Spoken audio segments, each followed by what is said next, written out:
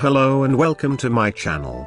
On today's video we are going to look at some of the most amazing and beautiful tiaras worn by queens and princess, in the realm of royalty, pageantry, and nobles.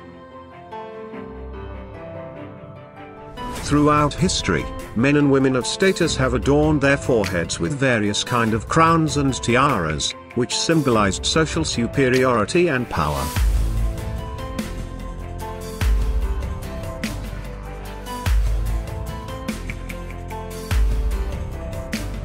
The fashion of wearing precious tiaras has fluctuated with history and gone in tandem with society's appetite for egalitarianism or elitism, but it has not vanished.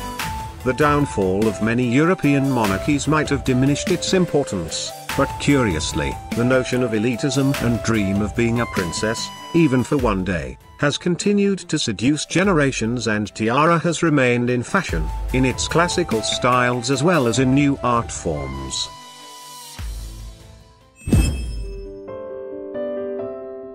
Most royal watchers instantly recognized the glittering diadem as Queen Mary's lover's knot tiara, often shortened to the lover's knot. The lover's knot tiara was commissioned for Queen Mary in 1913 from Britain's House of Garrett. It consists of diamonds and a collection of 19 hanging pearls, all set in silver and gold.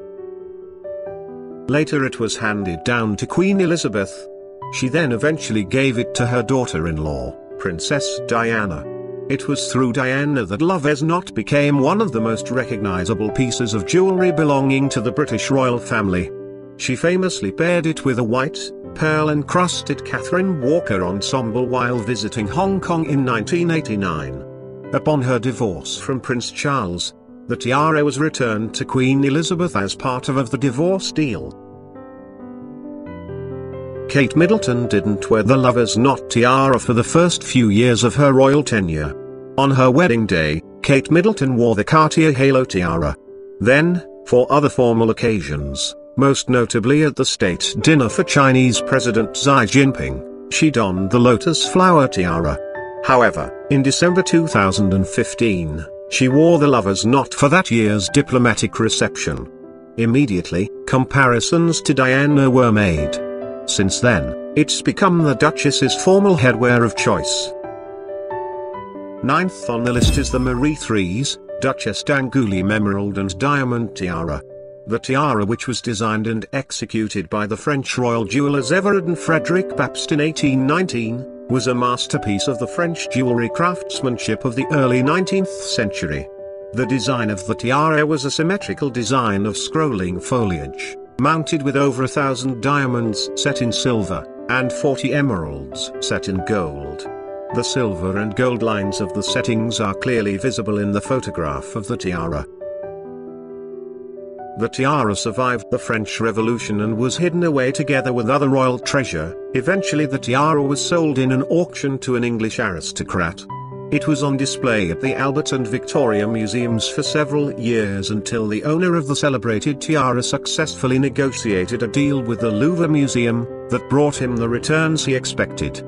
Thus the emerald and diamond tiara of the Duchesse d'Angoulême, Marie III's Charlotte, the only child of Louis XVI and Marie Antoinette to survive the French Revolution, finally became the property of the Louvre Museum, where it is displayed today. Eighth on the list is the Lynn Aquamarine Tiara. A tiara that comes to us courtesy of the Belgian noble house of Lynn.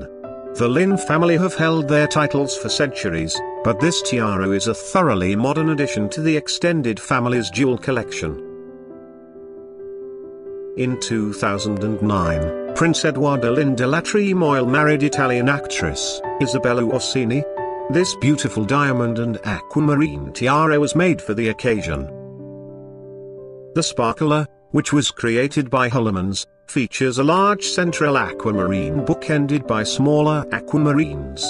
And, because this is a Lynn tiara after all, the piece also incorporates diamond scriptures as a major feature of the design.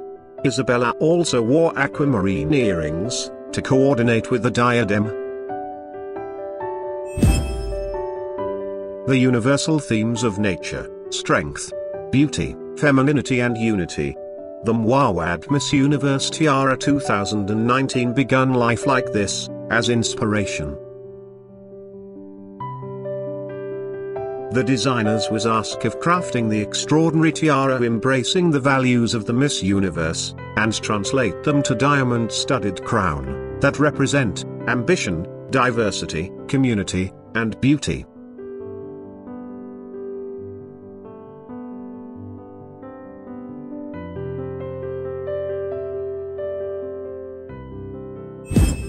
This tiara came to life in a meticulous process that combined the artistry and creative vision, using technology, master craftsmen, and the expertise to source and polish diamonds to the highest standard.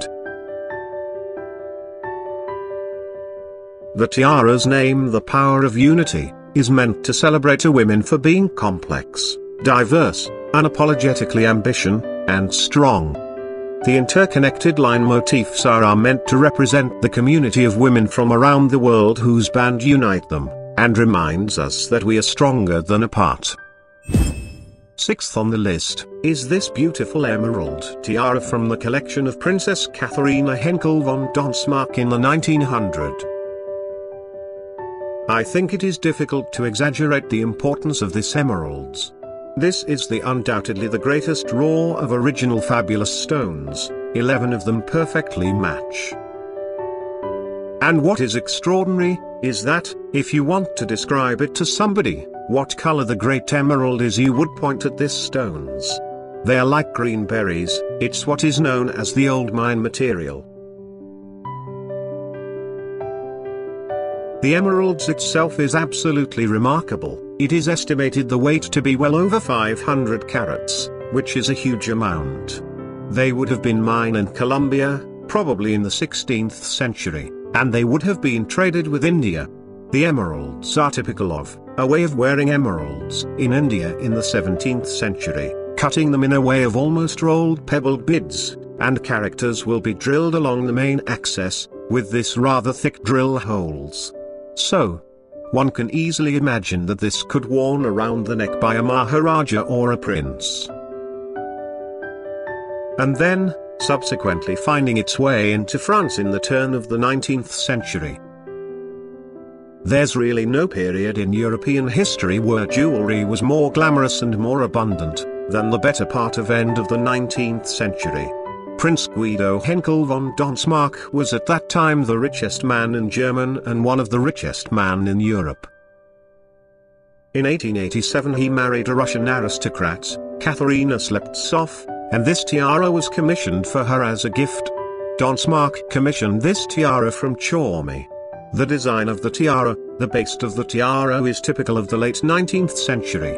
Very delicate garden forms set in diamonds and studded with this large cushion pale yellow diamond, which contrast perfectly with the emeralds. Fifth on the list is the Queen Alexandra's Kokoshnik tiara. There are so many reasons to love Queen Alexandra's Kokoshnik. It's an utterly classic tiara from a design perspective. It's a literal wall of diamonds. It has a fascinating Romanov-related backstory.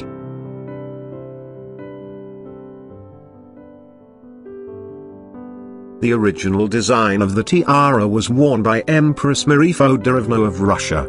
Then after it was seen by her sister Queen Alexandra, she already knew what she wanted on her wedding day.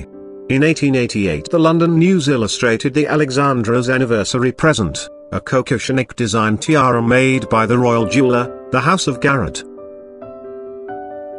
Like Marie Feodorovna's tiara, the piece was made of individual pave-set bars, though Alexandra's fringes were more rounded at the tip. Alexandra's Kokoshnik featured 77 of these fringe pieces, and the entire tiara was packed with more than 400 diamonds. One of the tiara's first appearances at a major royal occasion came a few years later, when Alexandra wore the diadem at the 1893 wedding of her second son, the Duke of York, later King George V, and Princess Mary of Teck. In portraits taken on that day, the flexibility of the tiara is apparent, the fringes are not bunched tightly together, and spaces are visible between the bars. Alexandra appears to have used another jewel, possibly a bracelet, to help gather the fringe together. When Queen Alexandra died in 1925, the coquillage was inherited by her daughter-in-law, Queen Mary. A fitting choice, since it was famously worn by Alexandra at Mary's wedding. Queen Mary died in 1953, and along with most of the rest of her property, she bequeathed the tiara to her granddaughter, Queen Elizabeth II. The piece quickly became a central part of Elizabeth's jewelry collection. There are tiaras, and then there are masterpieces. Today's tiara definitely falls into the latter category. One of the most stunning tiaras in the collections of the extended British royal family, the Fife tiara, was given to Princess Louise.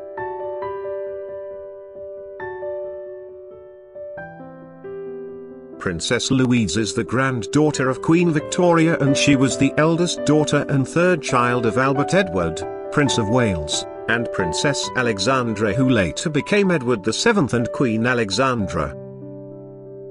The Fife tiara is made on an extremely intricate and delicate frameworks, and it contains diamonds ranging in weight from 1 to 10 carats.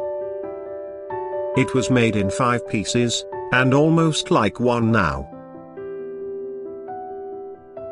The tiara is extraordinary in its construction: silver in the front, gold in the back, and all of the 200 carats of diamonds, beautifully cut, while being presented in the thinness framework. But what really extraordinary is the tiny pivots in which the pear-shaped diamonds are presented, and they would have caught the light. When Louise, Duchess of Fife, worn it, it would be an extremely beautiful to behold. Third on the list is the Brazilian aquamarine tiara. Most of the sparkling tiaras worn by Queen Elizabeth II of the United Kingdom were legacies from queens and princesses past, but a few of them have been hand-picked or commissioned by the Queen herself. Today's tiara, the Brazilian aquamarine, was ordered by the Queen as a part of an evolving parure of jewels. The Brazilian aquamarine parure didn't start with a tiara, it began with a necklace and a pair of earrings. These diamond and aquamarine pieces were presented to the Queen in 1953 by the Brazilian president as a coronation gift on behalf of the people of Brazil. By 1957, the Queen had also commissioned Garrett to make a tiara to match the aquamarine demi-parure. The tiara featured an elaborate diamonds and aquamarine band base, with 3 aquamarine and diamond elements placed at intervals. The Queen has worn the tiara fairly consistently since its overhaul, even though it's now one of the tallest and most imposing diadems in her collection. The last time we saw her wear the tiara in public was during the Commonwealth Heads of Government meeting in Australia in October 2011. Queen Victoria and Prince Albert's shared love of art and design resulted in many an exquisite treasure, including jewels like her sapphire coronet and the Oriental circlet. "Albert has such taste and arranges everything for me about my jewels," Victoria wrote.